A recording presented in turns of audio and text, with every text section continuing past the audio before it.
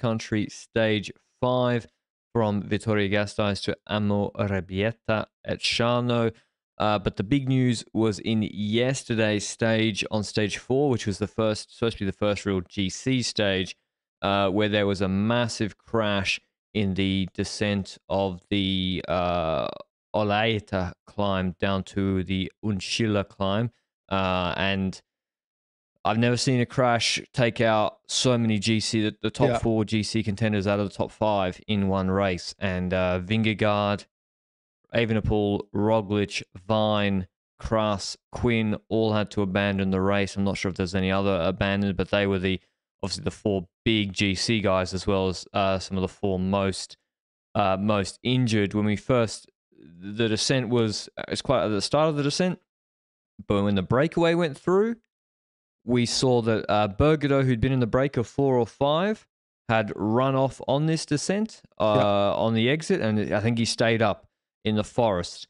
It's a right-hand sweeping turn where it turns and then straightens up a bit and then turns again in on itself. Not that sharp, very high speed. And then the exit basically wasn't a cliff or anything. It was a runoff into a field off camber sloping down away from the road, and had a culvert in the gutter. Well, not even in the gutter. There was just a massive culvert, a concrete embankment or concrete ditch, quite in a V shape, quite deep, and also large boulders scattered around the culvert or ditch, or however you want to call it, as well as trees. And that was the exit of the corner after the apex. And so we saw Bergado run aground there without getting off the bike, so he held it up, but probably they weren't going quite as quick in the breakaway.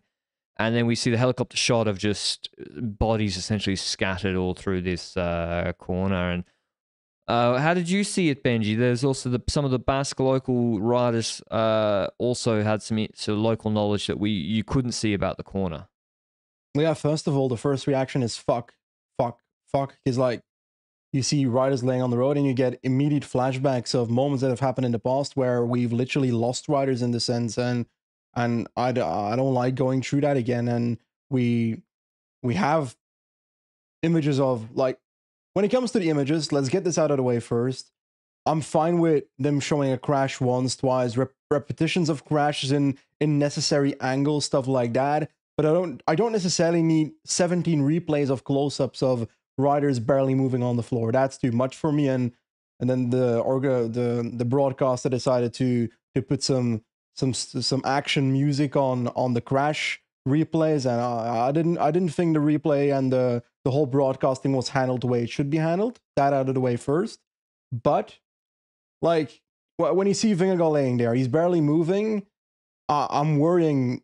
No, I don't really, like, at that point, you don't care, or I don't care about, okay, is he going to the Tour de France or not? I'm thinking, can he cycle again? Because if a cyclist is not moving on the floor or barely moving, then I'm immediately worried like that. And Jay Vine, literally the same. Remco was one of the ones that was up very quickly, so I was like, okay, it looks like a collarbone, should be relatively fine. Kras looked pretty bad as well. Sean Quinn sat up, so I wasn't overly worried for him necessarily. Roglic started walking pretty swiftly, so it were the ones, the Vingegaard crash, the Vine crash, the Kras crash, those were the ones I was really worried about. And we had updates afterwards. We had updates from the injuries that the riders have sustained. Roglic, no fractures, but did not finish the race. Jonas Vingegaard, fractured collarbone, 3 broken ribs were the initial assessment yesterday. This morning that was added on to a pneumothorax, which I think is like when your lung kind of collapses. No, it's a perforation in the lung. It can lead to lung collapse, but no, it's like a hole in the lung. Oh, okay. Pulmonary contusion, I think that's your lung getting a hit, is my pure guess. Bruised lung, yeah. Remco Evenepoel has a fractured collarbone and a broken scapula. I expected collarbone. It sucks that the scapula is in addition to that, because that will have a longer recovery than just the collarbone. Jay Vine is probably, together with Kras, the worst off. Jay Vine with a cervical and 2 thoracic spine vertebrae fractures. Fortunately, no neurological issues were reported yesterday. When it comes to Kras, pneumothorax again, multiple fractured ribs, 2 dorsal vertebrae fractures. Sean Quinn, concussion, sternum fracture. Like, sorry, but cycling sucks in moments like that. Cycling is a sport that I love watching, but when that happens, I don't want to watch. It's as simple as that. And then just to get this over with, another crash happens early in today's stage. Michelanda brought away with stretcher again, and you were talking about the environment of the crash. Bilbao and I think Biscara on social media, noting that there's tree roots that are under asphalt in this area that makes the asphalt a bit wobbly. But okay, the organization did well at highlighting that the corner was dangerous beforehand. But in my head, one of the things is I can't imagine that there's 100 corners like this within the exit, a concrete ditch.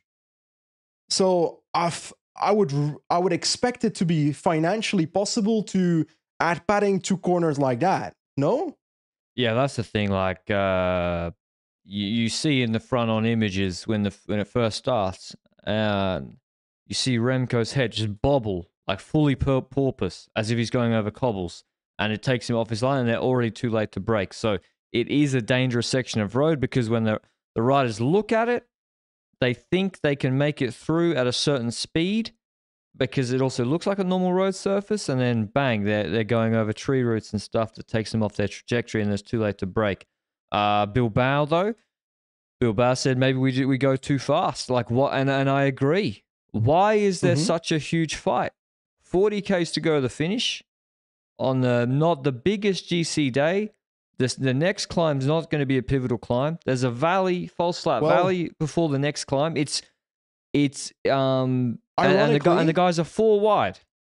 Ironically, the reason for the positioning is because teams might see it as a danger descent, and they say, let's get to the front, let's make sure we are at the front, and then the other team says, let's make sure we are at the front to make sure we're not behind crashes. But then you get the waves of speed that just go faster and faster and faster, and that's one thing. But we also got to think, got to keep in mind. I saw a stat the other day that the Tour of Flanders this year was 4 km/h faster than in 2017. Like, there's innovation happening in this sport. Shit hits the fan earlier. The races are faster. Are the safety precautions in the race handled according to the speed changes? Is that a question we can look at? That's what Matua said. He said, everyone, if you don't have a 56 up front, 10 on the back, you won't follow on the descents now. Like and you see the speed at which they hit that corner. They're going 80 on a Basque twisty corner. So I agree with what Bilbao said, elements of it, and other riders have echoed that. But what you alluded to, Benji, as well, these are not... there are not actually that many dangerous descents or corners in this race. Because you cannot barrier off every corner, every exit for 200 Ks, 6 stages in a row. Unreasonable, unfeasible. Your Glambrek crash, for example, I think it was on a random stretch of flat road. That is like a freak accident, unfortunately. But here, there was 2 descents of note in this whole stage. Yeah. And then how many corners on those 2 descents have a culvert, a concrete ditch on the exit, and trees? And some of those guys would have been going through those trees. Mark Soler and Remco bunny hopped the culvert at like 70. They bunny hopped it, but they would have gone through those trees, thinking, "Ooh, this could be bad." And there's boulders there. If you hit a boulder like that, so.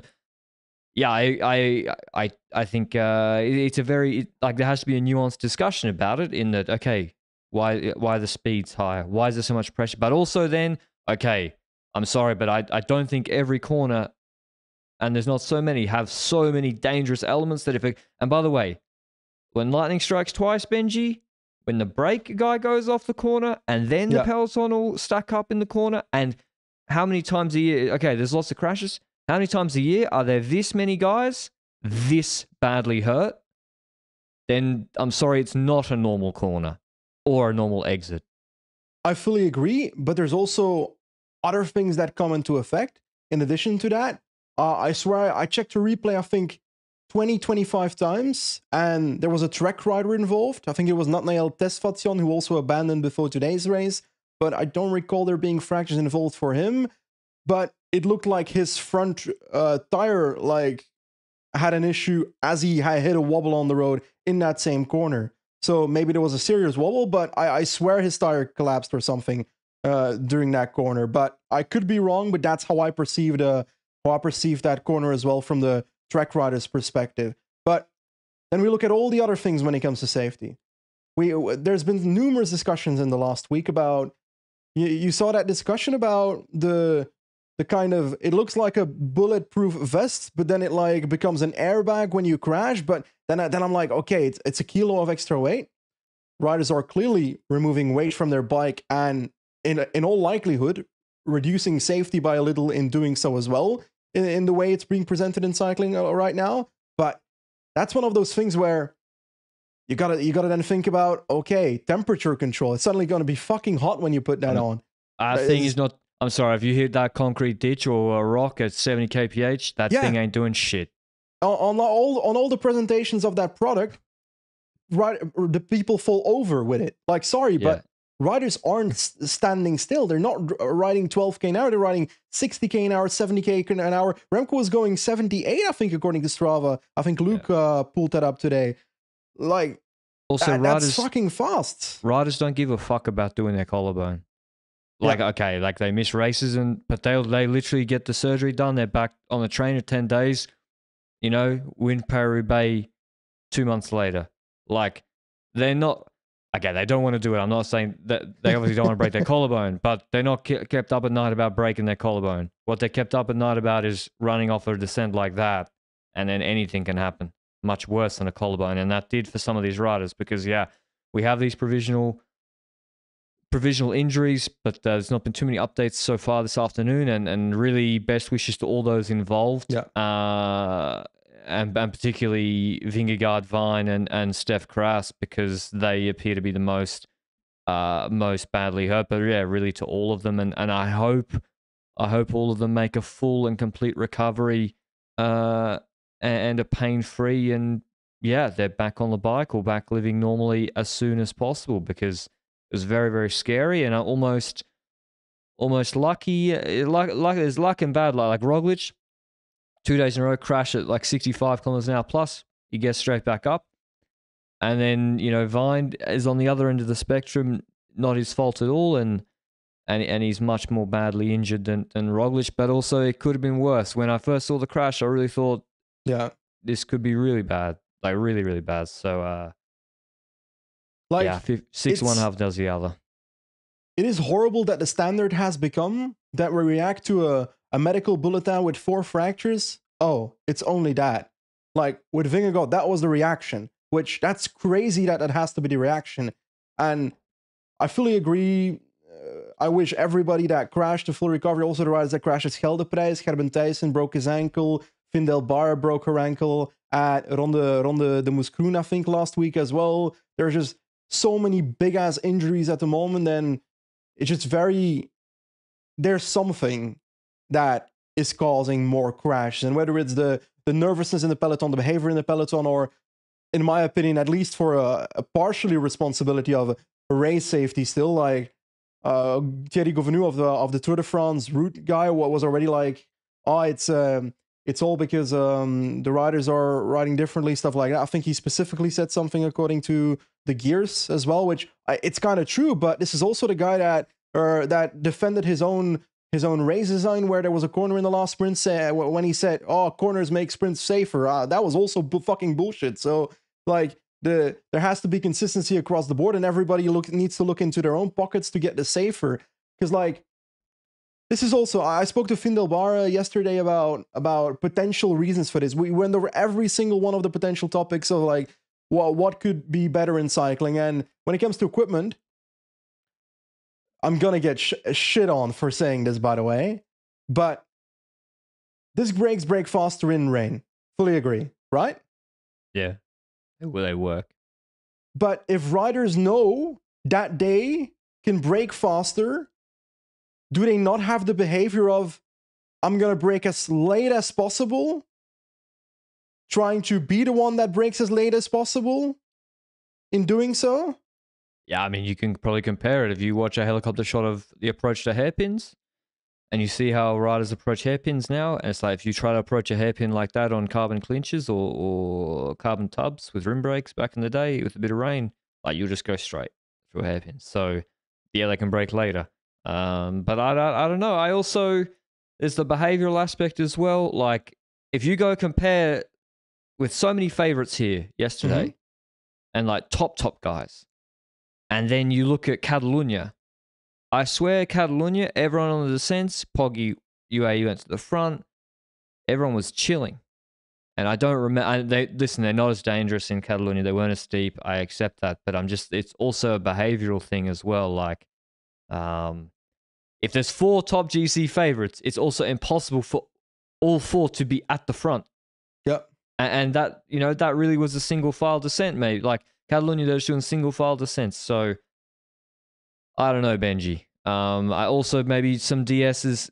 There could be a risk reward analysis of like who is really losing races by ceding a few positions on a descent. I'm not talking like really getting dropped on a descent, but just like are you losing races 45, 50 Ks from the finish?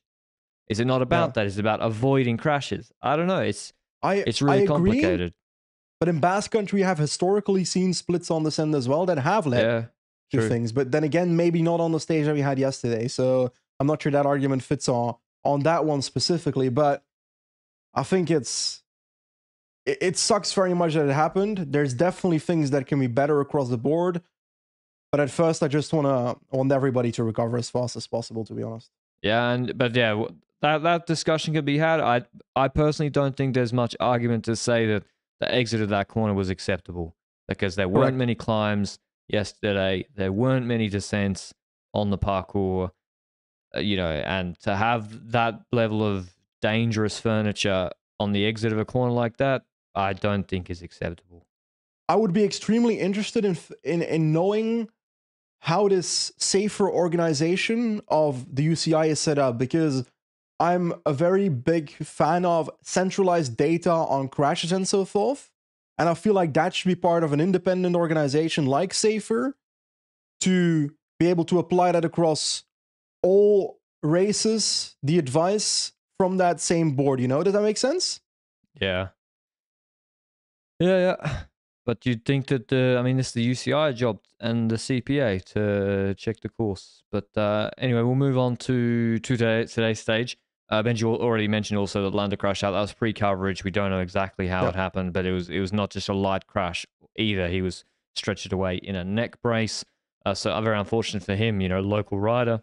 Yeah. And a big chance to a minimum podium this race. So also incredibly important for the Tour de France. So hopefully Landa comes back as soon as possible. Today's stage 158 Ks. Opakua was the first climb, 6.2 Ks, 6%, 40 Ks in. Then like some Misk Valley for about 80 Ks. I'm looking at yesterday's stage. Not very helpful. Start again. 177 Ks, finishing in Amorebieta at Chano. They start on a plateau for 40 Ks, then a descent, then another valley around the finish line. Then they do the Urquiola climb, 5.6 Ks, 9.1%, category 1 climb, quite difficult, before a step descent around the finish line again. And then they go and do 2 laps of the Muniketagaina climb. Muniketagaina. That name, bro. That's a tough one. 3.4 K, 7.3%.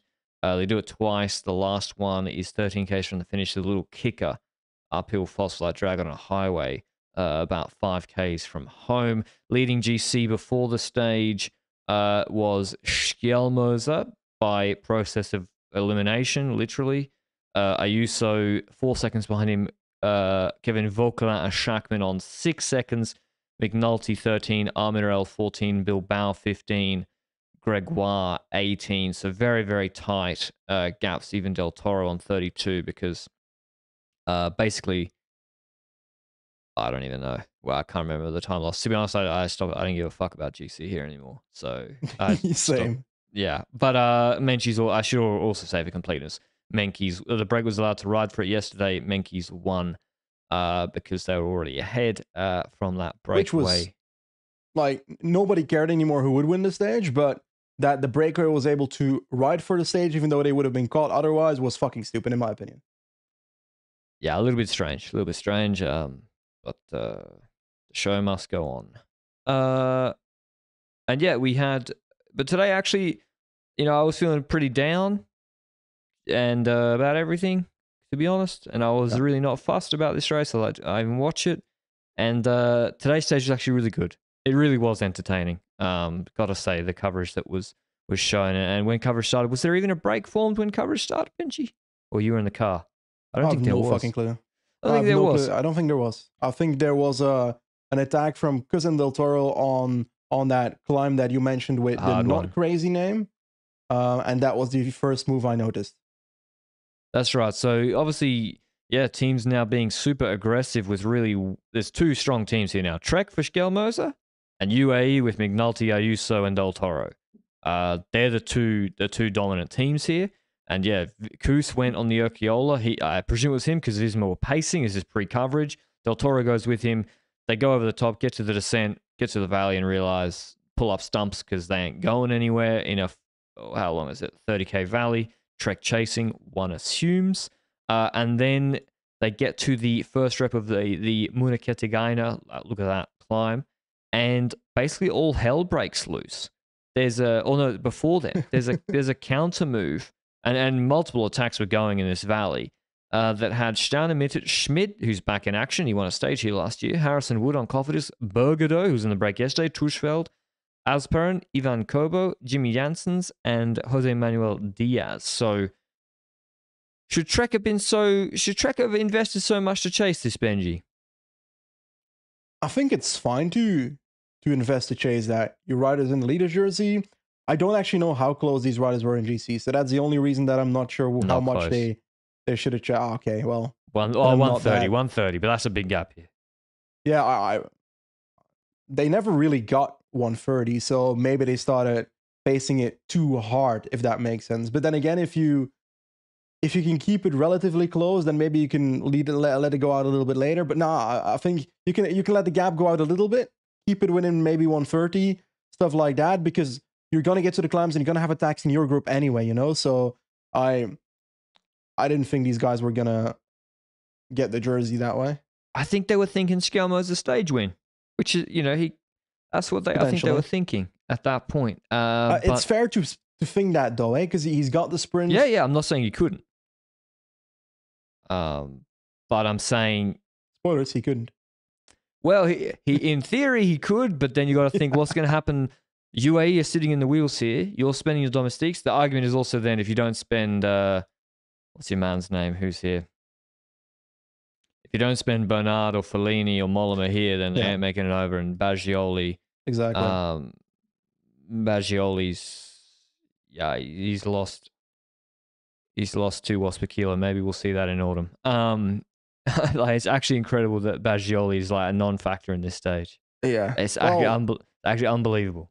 But he was a solid domestique, though. Yeah. But he came second in Lombardy by Pog in October. It's a big group at the end. But yeah, I accept he was in a domestic role here. Attacks on the climb. The breakaways brought back by attacks on the climb. Del Toro, I think, or Arrieta was going. UAE were going over and over again. Maybe even Soler getting into moves. Yeah. And I couldn't even see it exactly. I don't know if he even attacked on the descent, but basically, William Le Cerf, who, by the way, the fact that he didn't crash yesterday was crazy. He was like just held it up, and I think he must be very, very good on the bike downhill or handling Le Cerf. He attacks. He's joined by the remnants of the breakaway Schmidt, Staunemittet, Bergado, and as well as Arrieta or Betrago's with him. So now I'm Brandon Rivera. So GC guys were getting amongst it here, Benji. And this was now Trek were getting put under real pressure because UAE tactics were good today.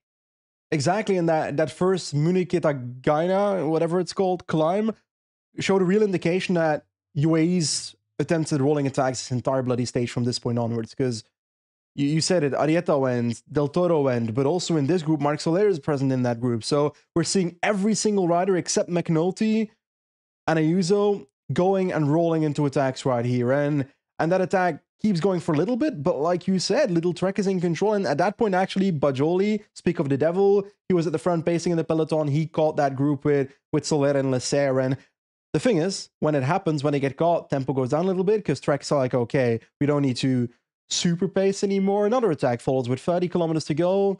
And that includes Mauro Schmidt, Stonemieted, Burgodo again. It's like when that group got caught, these riders attack again. And they get caught again, which then leads to other attacks. Once again, Stonemieted, Kwiatkowski, Rocha, Ibon Ruiz from Ken Pharma, and Mark Donovan. And this group actually stayed away for, I would say, a solid 5 to 10 kilometers because we were closing in towards that second ascent of the, why am I doing this to myself?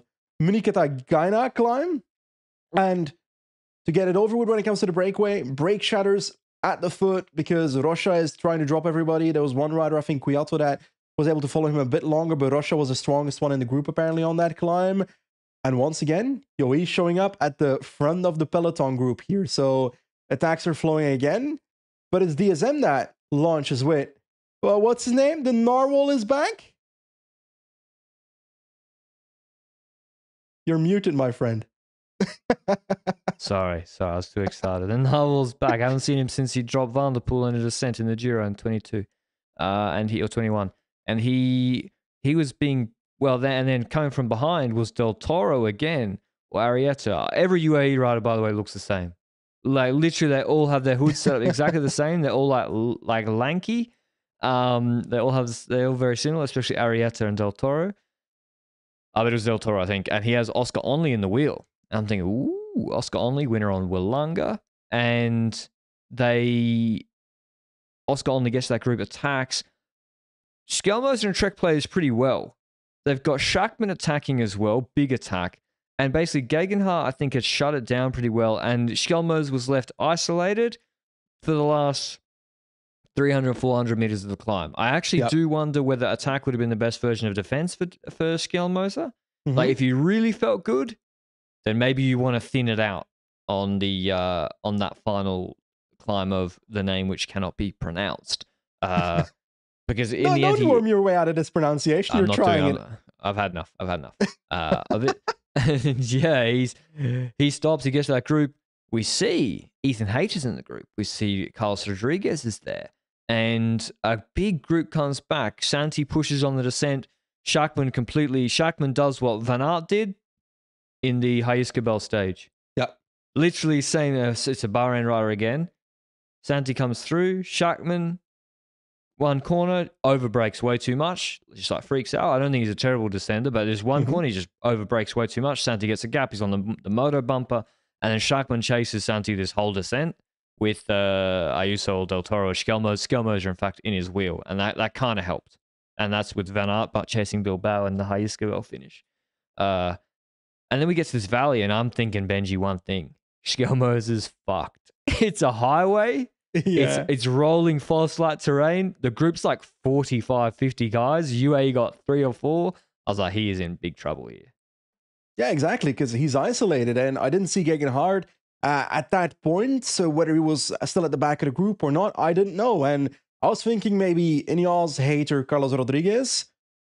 Carlos is here in GC. He's on 50 seconds in GC, I think. It's a shock that he's still here, because if you look at his hand, I don't think he should have started a few days ago anymore, but that being said, the fact that they're still in the group, I would have offered up Carlos Rodriguez, not his GC position, but to somewhat control the group, to try and get Hater a chance here again, because Hater 2 years ago can't be gone. Hater Romani last year can't be gone, even though it kind of feels like he is at the moment. And then the 70,000th attack of Del Toro happens.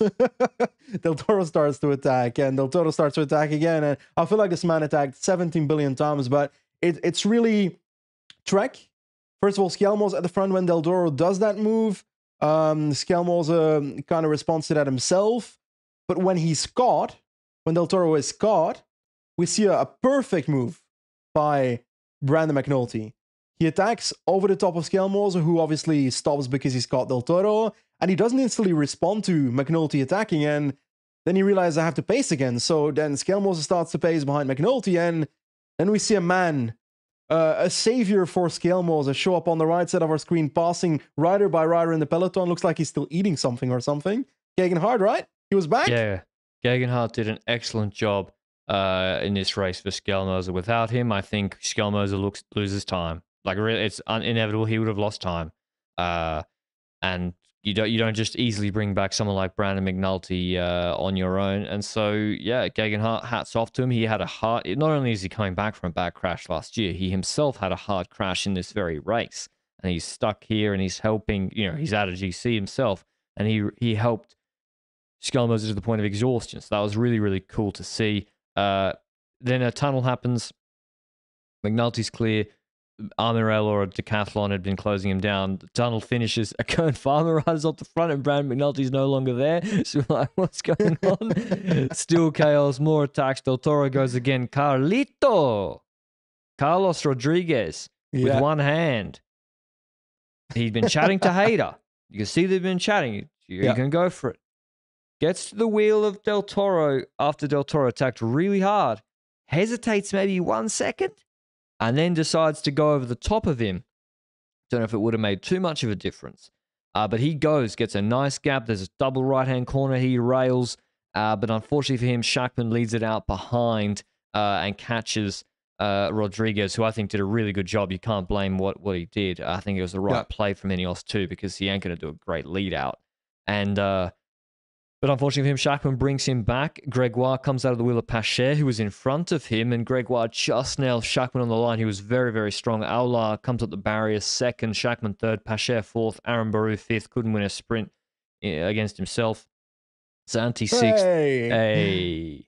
Bilbao seventh. It's true. Aaron Baru should have been going in the kickers in the chaos at this point. But he's like Kung. He's like Stefan Kung. Kung is everybody's spacing mate. Aramburu is everybody's lead out. Yep. Hausen 8th, Battistello 9th, Carlos Rodriguez 10th. Hayter finishes 15th. You'd probably be disappointed with that. I would say, Hausen finishing 8th. You'd want to be in the top 3 in this sprint, I think. But he said he hasn't been training sprints. But to be honest, like the strange thing is, like, Hayter's 10-minute watts per kilo must be really good, and 20-minute watts per kilo must be really good. But the real news is Gregoire's first World Tour win, the 21-year-old on Groupama FDG. He is one of my personal favorite riders. He'd won the GC of Quatre Jours de Dunkerque and the Tour de Limousin last year, but those Arnaud Demar type races, there's a step up here. Second in Four Ardèche Classic earlier in the year behind Juan Ayuso, and today wins a stage of Pays Vasco. Allons enfants de la patrie, la jour de gloire est arrivé. Allez, Romain! Allez. Vive Romain Gregoire. I really like Gregoire. I think he's a great rider. And where did I deserve this? He's 10, even in Tirreno, he's climbing like, really. A TT 21. Real nice. He's a very good rider. It's as simple as that, and it's good to see his first World Tour victory. I'd rate these kind of stage. I'd rate this on like a Roman D reduced sprint kind of vibe, kind of stage. That it's just like Schelling and Schmidt winning here. Yeah, which it's still a World Tour victory. It's still a step up from the victories he's had so far. So that's the one that knocks the door down, and there's many others that will follow. And I'm curious how good he will be in Ardennes, for example, in the future, where that's already going to be this year, whether he's up there with the best or whether that will be next year. Don't know, but I'm very hyped to see him win. And I feel like I've had that a few times with French riders in the last few weeks. Like La Perra's victory, same thing. First World Tour victory, probably going to be more in the future. But also it's one of those like lower World Tour level victories, but that doesn't mean other ones can't follow necessarily, because he's also still relatively young. Then Evan Costiu had his first UCI Pro win. Yeah. So he's been knocking on the door. Good. He's good in Provence or Bessèges or whatever. So it's... And where's Volk here? So yeah, to the GC standings, Schelmoser leads still. Schachmann moves closer though with the bonies coming 4 bonies. Schachmann could have been in the GC lead with about 3 inches off it. He's on 2 seconds. Ayuso is on 4 seconds. Volk is on 6 seconds. Another French rider, very highly touted. Gregoire on 8 seconds. McNulty 13 seconds. Armirel 14 seconds. Bilbao 15. Aaron Baru 23. Jagat 30. Del Toro 32. I'm looking for GC relevant guys. Santi 37. Hindley 47. Soler 47. Brana Rivera 121. That'll do. That'll do. If you're that far back, I think you're going to struggle. All right, yeah. Tomorrow's stage, the classic Ibar. You know, this is the stage I was probably looking forward to most out of a few stages this year, to see Remco, Roglic, and Jonas go against each other, and against a very, very strong UA team with Vine in fantastic shape, but not to be. Instead, well, it was still the same stage, 138 Ks, and it's 5K 7% descent, 9Ks 5.6%, but it's a fake news climb. There's steeper parts. 10K valley, not that long at all, before the Krabbelin, the hardest climb in the whole race.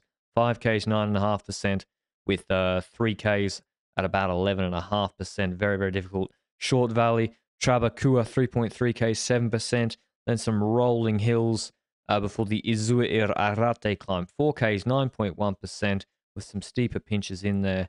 Another descent in the Urca Regi climb, 5Ks 4.6%, before a false flat 10Ks to the finish. What do you think will happen tomorrow, Benji? I think tomorrow is when UAE wins GC. You reckon? They've got 17 billion people in the top 20. Like, they've got 4 riders in the top 20. 4 riders within 1 minute on a parkour where team-based strategies really works. Like, you named the climbs, you named everything, but it's a kind of stage where you look at the early climbs, you're like, okay, we can form a breakaway with a UAE rider in there. Trek will have to find a way to control all these attacks. Maybe they'll just pace the first 2 climbs. Maybe they'll try and keep the gap. Maybe they'll just send someone in the breakaway, like Hirschi, for example, for UAE 2 years ago. That kind of stuff can happen. And then Krabbelin is the big hitter, the very hard climb, where you can use that climb to bridge towards your rider in the breakaway. And this time around, it's also, you have those climbs, the last 3 climbs, there's hard climbs in there, like Itzua can also be like a jumping point to the breakaway if you don't want to risk doing it midway the stage on Krabbelin yet.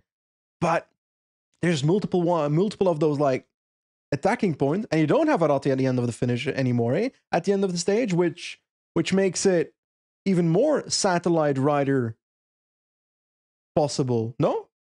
Yeah, like they should just try to drop every Trek domestic on the first climb. It's harder than the climb today, the finishing climb. So Marc Soler should just jump full gas on the first climb. Yep. And then it's going to be a very, very hard day for Schelmoser and Trek. Del Toro, 20 attacks again. I think where's Only? The Decathlon should follow. They've got 3 riders in the top 25. Only's on 4 minutes, so Only could win like Godou one from the break against Roglic. Yeah. Decathlon, who have they got for GC?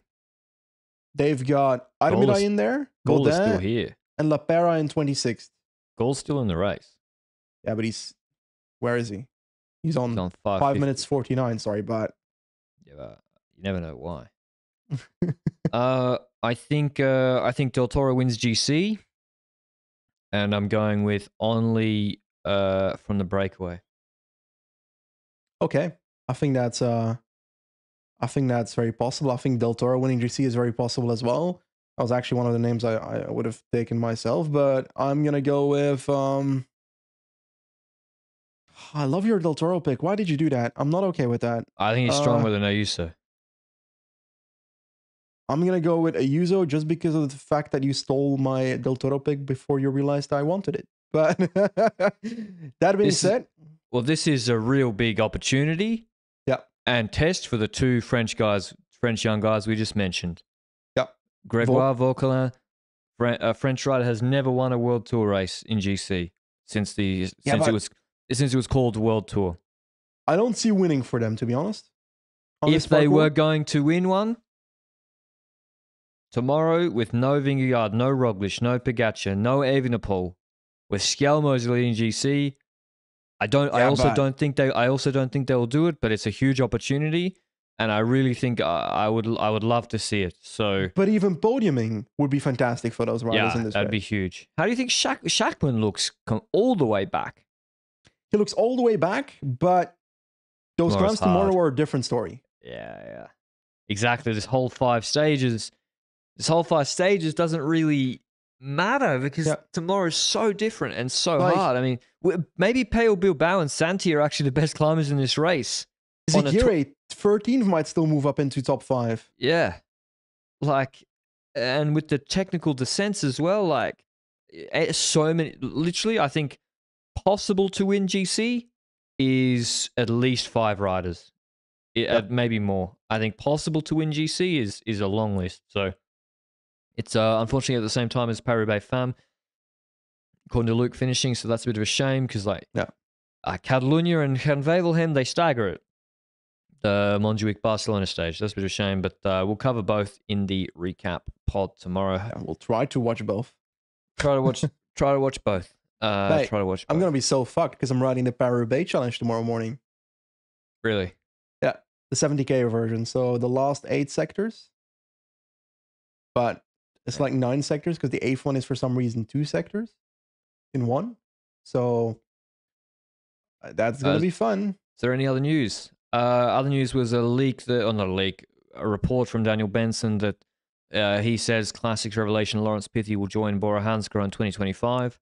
Which I guess if that's true, goes to show they're a serious player in the market. Like Little Trek, it's no longer just the Visma, the UAE, the Ineos of old. Little Trek and Bora, I would say, are in the market, making moves of equivalence or maybe even bigger. So, but also they don't have a real Classics team at the moment. They're like, Meus can do Gent-Wevelgem Kuurne kind of vibes, but he ain't winning Ronde van Vlaanderen or top 10ing that race. So I see that they have the need for that as well in their roster. And with Pollitt going, with Sagan going a few years ago, they now have to fill that spot. I think Piffy's a good rider for that.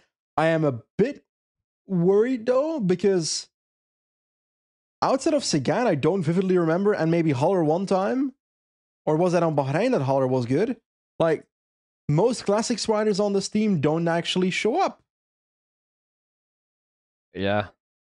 They did it with Sagan, but that was when Pachi Villa was there. I don't know. I'd have to look through it. They've been good in the Ardennes.